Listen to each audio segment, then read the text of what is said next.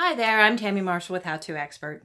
And the first thing that I wanted to show you was this is a shirt that I got from Stitch Fix. I love Stitch Fix.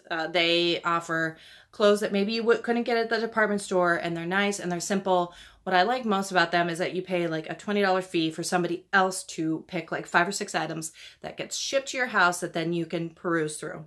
And then you can, like, this shirt was originally like $55, so they're not cheap.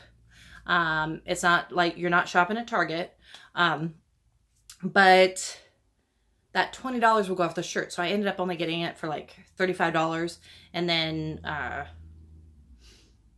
didn't have to pick it out. I can buy clothes for other people. I have a hard time doing it for myself. I start thinking about budgeting, money, different things when I go through the store, and then I get stuck on the variety and it confuses me, and I usually leave the store with nothing for myself. And I don't think I'm alone in somebody that does this. That's what's nice about Stitch Fix.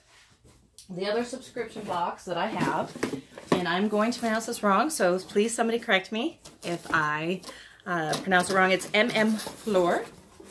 I took French, and I'm pretty sure I pronounced it wrong. But as you can see, like, it comes with like 5 or 6 items that you can pick through. The MM Fleur was a little bit too over my budget, so I didn't end up getting anything. Is that out of focus? Okay.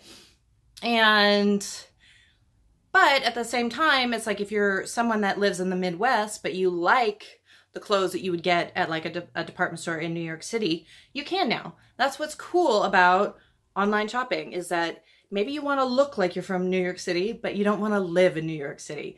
And if you're somebody like that, you have that option now where you didn't before. The other subscription box that I really like is called Jet. And I get my my soaps, my deodorants, just all my different things that you don't want to go through and pick out at the store, or at least I don't. If I don't have to, I can just do it all online. That's what's nice about online shopping. However, as you can see in the 2 different boxes that I have, they're very distinct.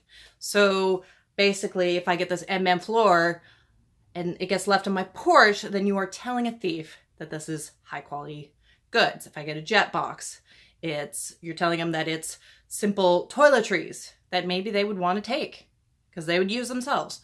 Or you could get like something like, it's called like a Bark box.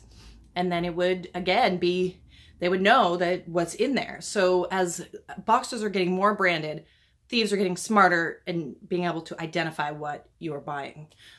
So that does need to get better. But right now, online shopping, there's so many options to it, and it's so awesome.